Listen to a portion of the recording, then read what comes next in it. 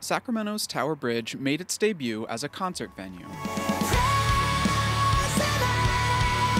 So we wanted this to turn out absolutely as best as possible, basically like the Super Bowl performances.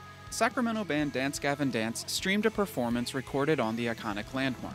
To pull it off, they teamed up with Aftershock Festival organizers Danny Wimmer Presents.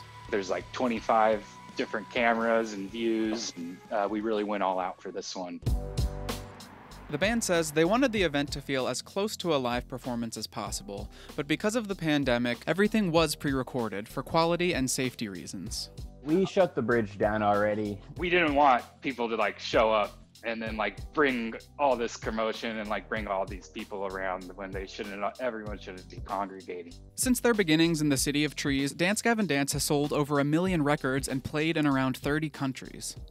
We just hit over 1 billion, with a B, 1 billion streams. They've made a name for themselves by being hard to pin down. Funk music, it's R&B, straight up pop music, straight up R&B. Yeah, there's a lot we can do with our sound. When I'm saying a simplified version, I always just say hard rock.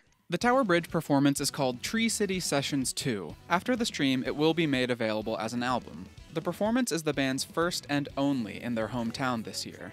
They were all set to host their own festival at Cal Expo, but the pandemic forced them to cancel. We were devastated that we couldn't do our festival, Swan Fest. Every time I drove by Cal Expo, I was so excited to see once we started promoting it on like the billboard, which we didn't get there.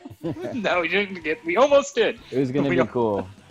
Tree City Sessions 2 also highlighted the band's hometown with a pre-show walkthrough of Sacramento, showcasing some of the band's favorite spots.